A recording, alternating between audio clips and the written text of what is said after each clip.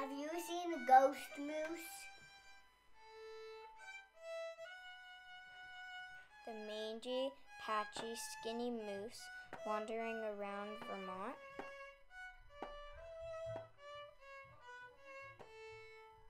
Their appearance is due to severe tick infestations, which caused the moose to lose about half of their blood.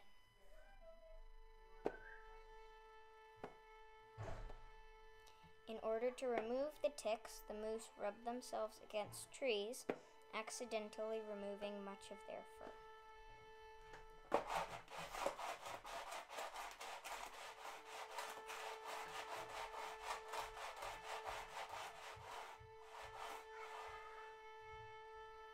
And what about all those white-tailed deer running around busy and healthy even in tick-infested suburbs of Connecticut?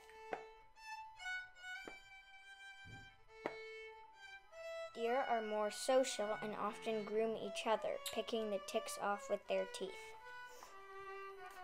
Moose are solitary creatures and are not habitual or obligate groomers. They prefer to groom themselves and only when heavily infested.